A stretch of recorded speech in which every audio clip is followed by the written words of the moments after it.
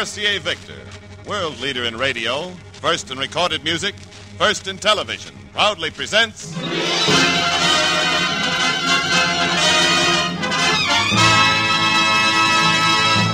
Screen Directors Playhouse. Stars Cary Grant, Betsy Drake. Production Mr. Blandings builds his dream house. Director H.C. Potter.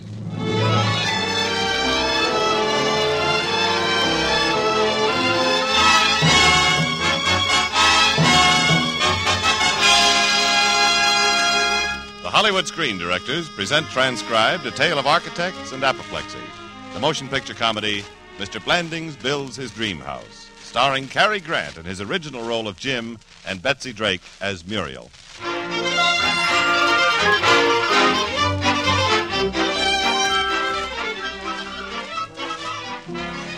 Man was once a carefree fellow who swung happily through the jungle trees, every man his own Tarzan. But then he yearned to get out of the trees and into caves. Then he yearned to get out of the caves and into a house. He's still yearning. This is the story of Jim Blandings, New York apartment dweller who yearned to get out of his cave. Tall, well-groomed, moderately successful advertising executive in charge of the Wham Ham account. Thank you. He also has 2 fine daughters and 1 lovely, intelligent wife named Muriel. I'm Muriel. Every morning in our apartment, we fought for firsts, with the bathroom the big bonanza. Started first thing in the morning. I'd open one eye, and there would be Jim nuzzling the furniture like a strange dog. Looking for something, dear? Yeah, my socks. Why don't you look in your sock drawer? That's where I found my underwear. Try your underwear drawer. I am in my underwear drawer. Well, what do you find? Your underwear. Then the great American bathroom derby. And there goes Jim Blandings, an odds-on favorite. He's at the door, he opens it. Oh! Sorry. Father, just one morning I wish you'd knock. In this apartment, there isn't room enough to knock. That was Sandra, age 10. Joan has a different screen. Father, you just might wear a dressing gown. I can't find my dressing gown. Conditions being what they were in our apartment, Jim would shave while I brushed my teeth. Oh! Did you cut yourself? I cut myself every morning. I kind of look forward to it. Well, Bill Cole uses an electric razor, Bill Cole's beard. I am not interested in discussing the grain and texture of Bill Cole's hair follicles before I have my orange juice. And so forth. Until one morning, Jim saw an ad in the paper, and desperation did the rest. Listen to this, Muriel. Forced to sell. Farm dwelling. Original beams. Oak Grove. Trout stream. Meadows. Superb view. Will sacrifice. So? So, spend $6,000-$7,000. We could have a home of our own. A dream house. Oh, Jim, do you really think we could? It doesn't cost anything to look.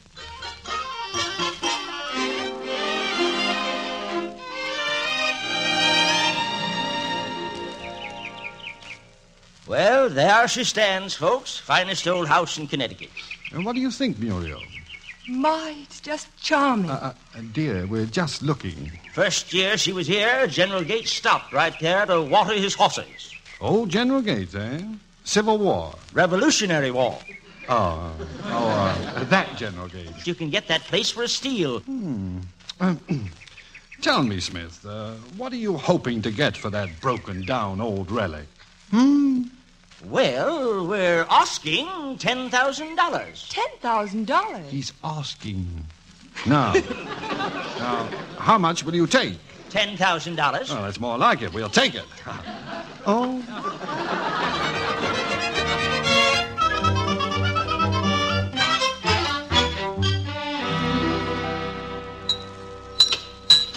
Good morning. Good morning, Gussie. Good morning, children. Blandings. Morning, Father. Morning, Muriel.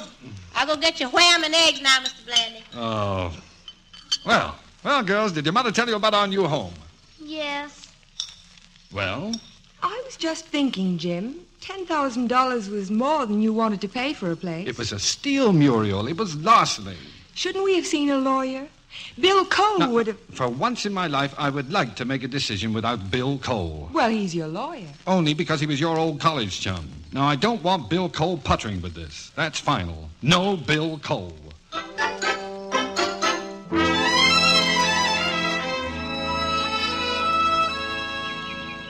Well, there's our house, Bill. Isn't it beautiful? Yes, in a worm-eaten kind of way. Just what do you see in it? Birds. What? We've got birds. On our roof, sparrows. There's one landing on the shingles now.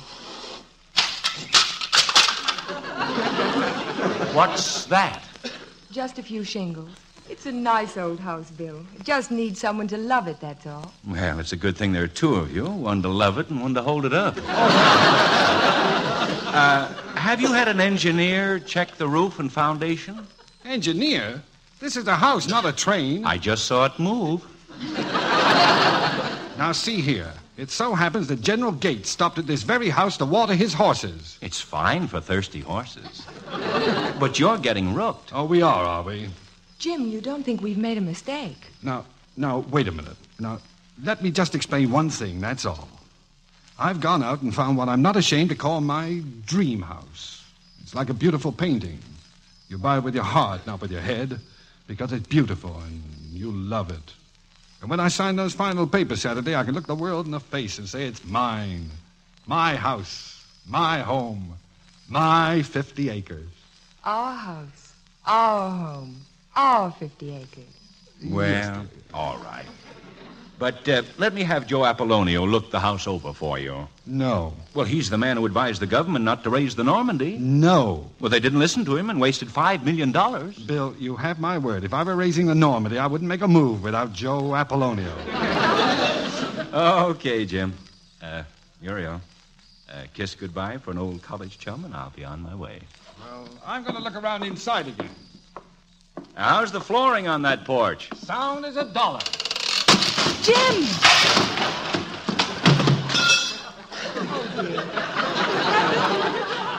I presume you were referring to Confederate dollars?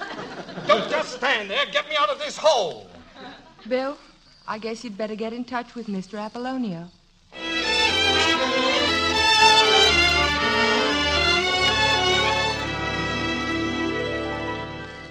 Well, Mr. Apollonio, what do you think of that good old house? We want your honest opinion. Tear it down. Tear it down. Tear it down. We certainly will not tear it down. Tear it down. Well, we'll get our own expert. Well, Mr. Sawyer, you know old houses. What's your opinion? Tear it down.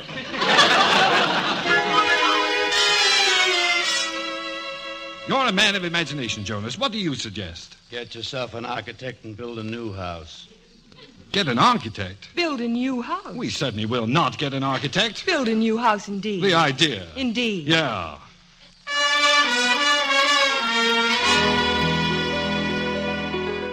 So, we got ourselves an architect. We had the old house torn down and began to discuss plans for a brand new house. And lots of closet space, Mr. Sims. Lots of closet If space. there's one thing this family needs, it's closet space. Closet space. And 4 big, roomy, airy bedrooms. 4 bedrooms? And each bedroom has to have at least 1 bathroom. But that would be 4 bathrooms. And a great big kitchen, and a great big breakfast room, and a great big playroom. Nothing tremendous, 30 by 40 feet or so. And a paneled library, and a hobby room. And Mrs. Blandings, with your limited budget, couldn't you do with 1 less bathroom? Absolutely not. It'll save $1,300. I refuse to endanger the health of my children in a house that has less than 4 bathrooms. Muriel, for $1,300, they can live in a house with 3 bathrooms and rough it. Now, Mr. Sims, we'd like a terrace off the study and a 3-car garage and, of course, a bar. Of course. What else? Well, just one thing. Keep the cost down to $10,000. Yeah.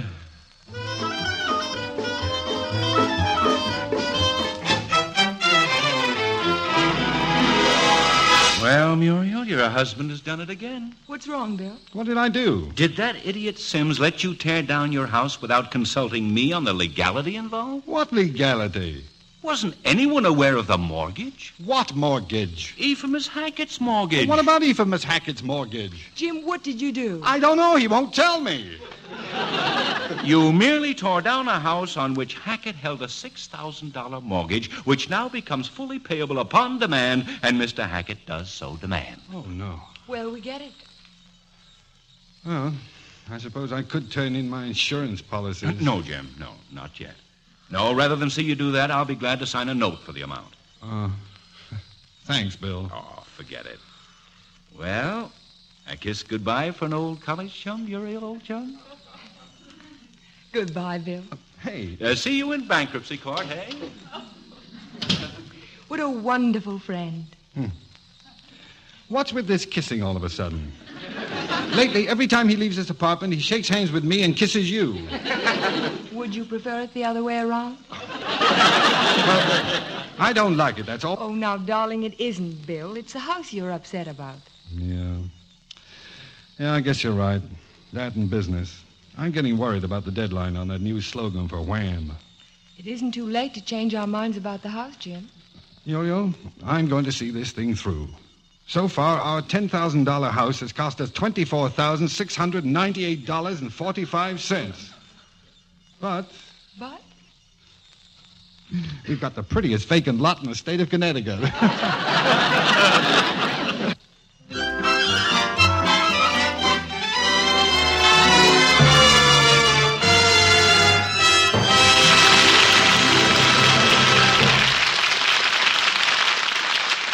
You are listening to the Screen Directors Playhouse production of Mr. Blandings Builds His Dream House, starring Betsy Drake and Cary Grant, and presented by RCA Victor.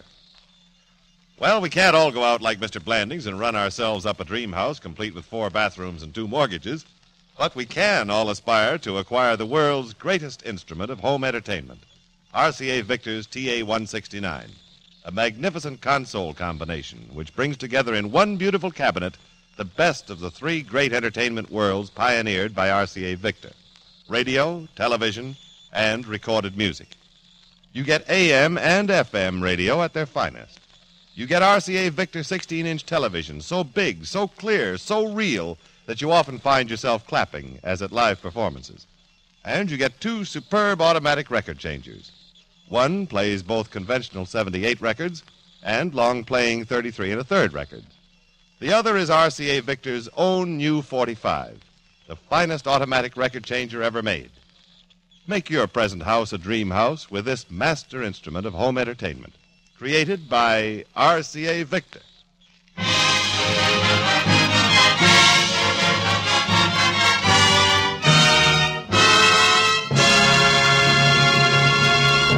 Now, back to the Screen Directors Playhouse production of Mr. Blandings Builds His Dream House, starring Cary Grant in his original role of Jim and Betsy Drake as Muriel.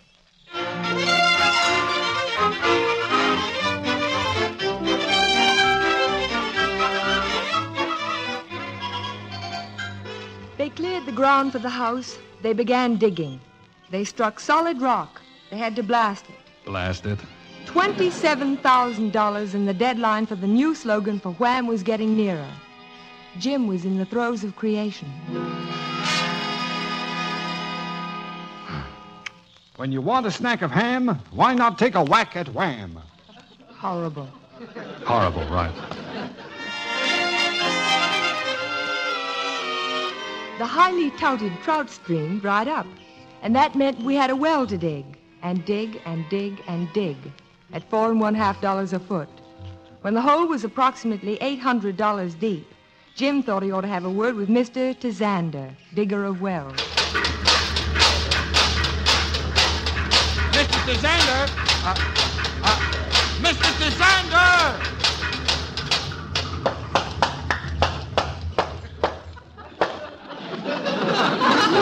Yep. How's it coming? Oh, it's coming. No, I mean, Mr. Tazander!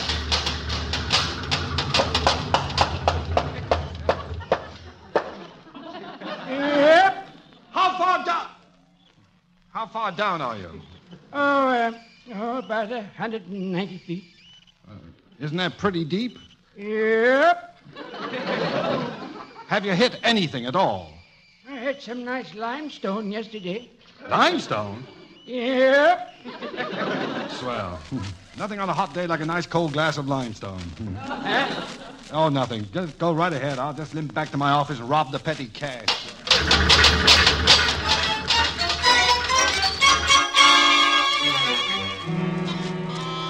Wonderful to relate. We had our well at last. It was a lovely thing. 227 feet deep. And then suddenly we had two wells because a workman in the basement struck water 6 feet down.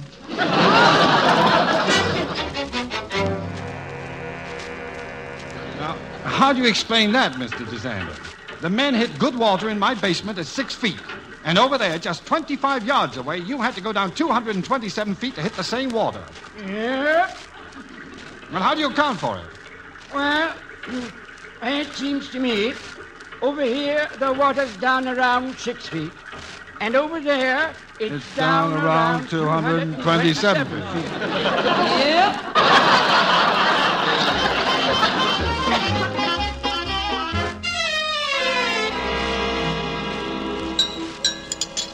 Here's your coffee, Jim. And here's your favorite breakfast dish. Gussie. Not wham again. I love it. I hate it. Gussie, I've been spending 8 hours a day with this stuff. I know all about its succulent goodness, its sugar-cured tenderness, its vitamin-drenched gazebas. Oh, you don't have to sell me, Mr. Blanding. I like it. Oh. Beef and lamb don't rate with wham.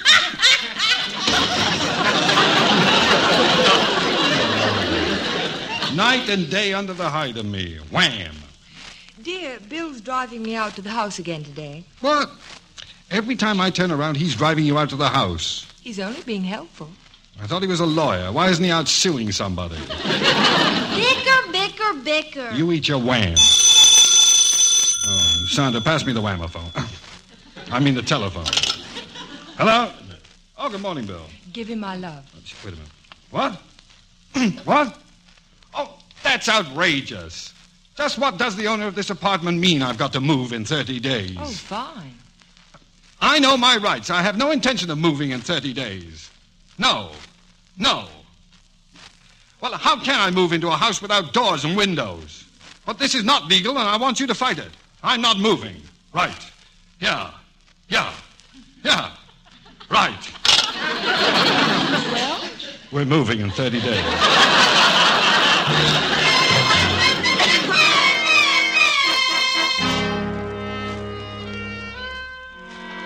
In 30 days, we moved into our dream house. Our dream house. It had no doors, no windows, no lights, no carpeting, and no heat. We walked around in our overcoats, and I lost 4 pounds by shivering in the right places. Then, to give our home that lived-in look, the green-eyed monster showed up. I merely asked you a question. Why have you kept Bill Cole's fraternity pin all these years? Jim Blandings, I think you're jealous. Well, if you were so crazy about him, why didn't you marry him? Why did you marry me? I'm beginning to wonder. Maybe it was because of those big cow eyes of yours, or that ridiculous hole in your chin. Maybe I just happened to fall in love with you. Don't ask me why. Oh, Muriel, I'm sorry. Sometimes I act like a schoolboy. I know you're under pressure here and at the office, but this is no way to start the day, is it, Jim? No, darling. But this is. Now, hurry. You'll miss the train into town. Just one more. Oh, Jim. All right. Deadline on wham today. Boss says get a slogan or get. Bye, dear. I may be home very late. Well, don't worry about it, Jim. Bill's coming over to spend the evening. Bill? Hurry, dear. You'll be late.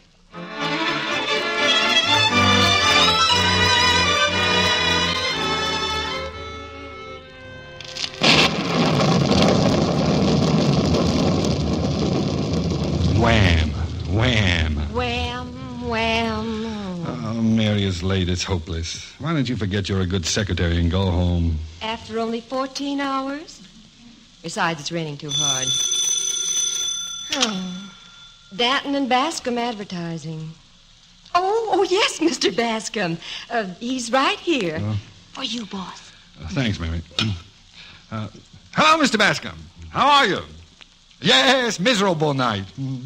Yes. Well, we'll get that slogan out by noon tomorrow if I have to stay here all night. Yes. Yeah. Well, bye, Mr. Bascom. Bye, Mr. Bascom. Well, that means we'll just have to dream up something now, good or bad. I rather got the impression that it better be good. How's this? Go ahead. Compare the price. Compare the slice. Take our advice. Buy Wham. Well, if you'd buy better ham, you'd better buy Wham. Boil petroleum. If you'd buy better oil, you'd better buy Boil. Confound those monopolies. Here's one. East is east and west is west. Ham is ham, but Wham is best. Sorry. Wait. I got a good one.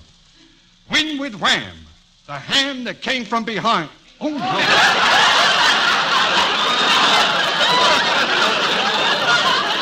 Brother.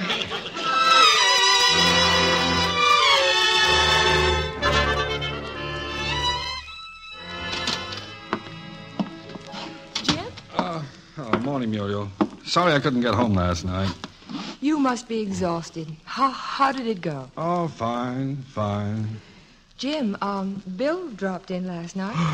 Oh, good for dear old Bill. And he had to stay all night when the bridge was closed. Bridge? Oh, Muriel!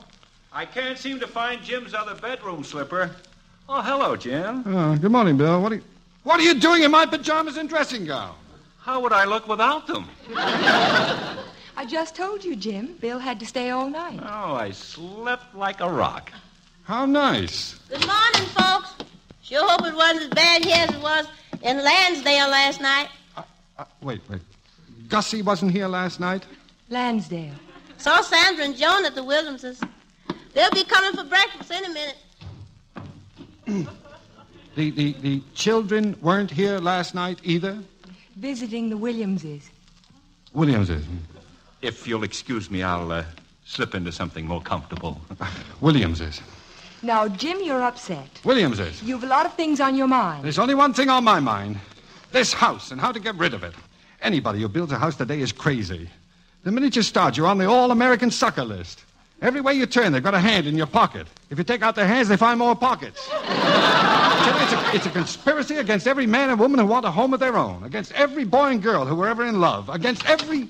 Excuse me, Mr. Blandings. Well, what do you want, Mr. DeSander? We've got our well. There's a matter of $12.86. No. $12.86. Why be a piker, Mr. DeSander? Here, take everything I've got. Take my watch, take my keys, my pocket money, my driver's license, my wallet. Take it all. But, Mr. Blandings, you don't understand. This $12.86, you don't owe me. I owe you. Huh? I found the overcharge on the well, almost 3 feet. Here's the money. Yeah. Thank you very much, Mr. DeSander. Well, guess I better be getting along. Sure got a pretty place here. Take good care of it. Oh, Mr. Zander, could you give me a lift into Lansdale? Yeah? Good. And, Jim, if you want to count the silverware, I'll wait. Be patient with me, Bill. I'll grow up. What happened to him? $12.86. Oh.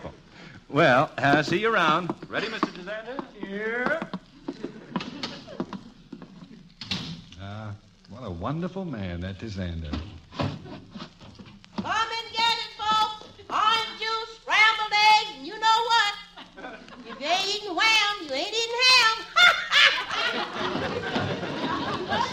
Wait. What did she say? If you ain't eating wham, You ain't eating ham. Muriel, give Gussie a $10 raise because that's it. That's our slogan. Jim. We're in. Oh, and Jim, you do love our house, don't you? Muriel, if I had it to do all over again, if I had to go through all that grief and heartache and bankruptcy and worry again, if I had to mortgage my future and risk my job and my wife and my peace of mind just to wind up with a $48,000 house... Yes? I guess I'd do it.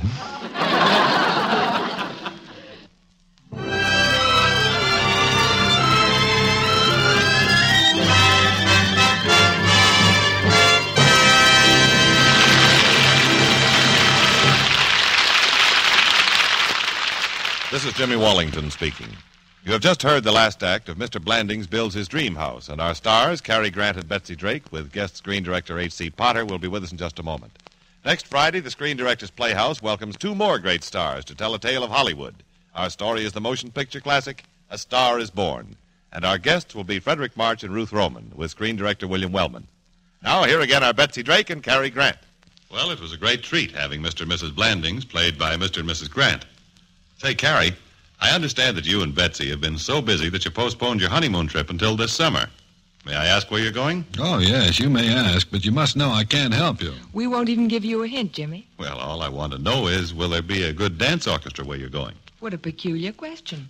Not from Jimmy, it isn't, dear. He wants to know if we need to take along our own music, a Victrola 45 and some 45 dance records. Oh, yes, we will, Jimmy, because we're going... Now, Betsy, remember. Oh, dear, I meant to say I'd want a 45 along wherever we went because the music's so marvelous. Well, Betsy, in return for that, I'll stop being so curious.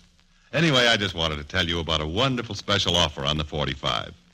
Right now, in honor of the first anniversary of the 45 system, everybody who buys a Victrola 45, the finest automatic phonograph ever made, gets a special album of 10 records right along with it for the usual price of the Victrola 45 alone, only $29.95.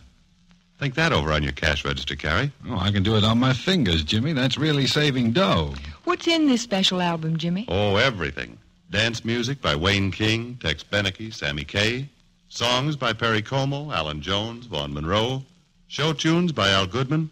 And there's also Cool Water by the Sons of the Pioneers. Now, that'd be very appropriate if you were going to the cowboy country. Oh, which is exactly where we... Betsy?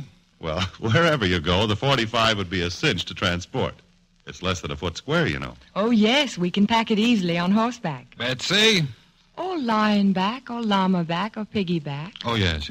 Well, let's just say about anywhere under the sun or under the moon, a 45 is the perfect traveling companion. Folks, find out about the special offer at your RCA Victor dealers.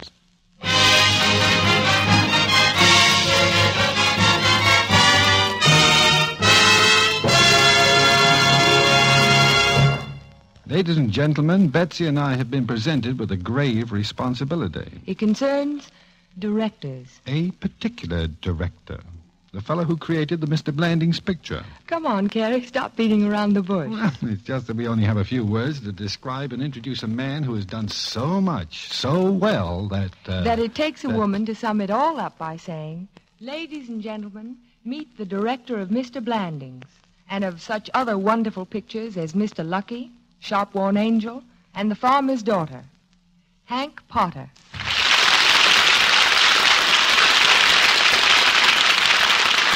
Thank you, Betsy and Cary. I hope you've encouraged quite a few fearless souls to go out now and start building a dream house. What, without a director? Oh, in real life, Betsy, people don't need directors. Mr. Blandings was just make-believe. Oh, no. You mean some of the things that happened in the picture never happened in real life? Of course not. Betsy. Yes, Cary? Oh, this boy is so innocent. But he's such a wonderful director. Now, let's teach him a lesson. Hank, come on out to our place for dinner. Thank you. And bring a saw. And a hammer. And some nails. For dinner? Mr. Potter, you're going to help build our dream house. Good night, everyone. Good night. Good night. And good night to you, Betsy Drake, Cary Grant, and H.C. Potter. Remember, next Friday, Frederick March and Ruth Roman in A Star is Born with screen director William Wellman, brought to you by RCA Victor, world leader in radio, first in recorded music, first in television.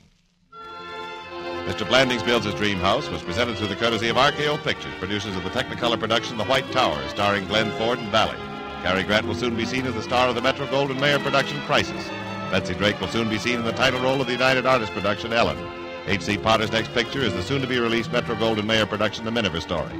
The Eric Hodgins novel Mr. Blandings Builds His Dream House was adapted for radio by Milton Geiger from the screenplay by Panama and Frank.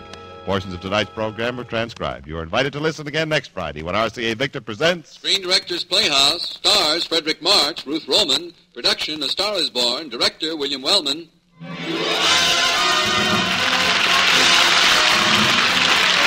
Listen next for Jimmy Galante on NBC.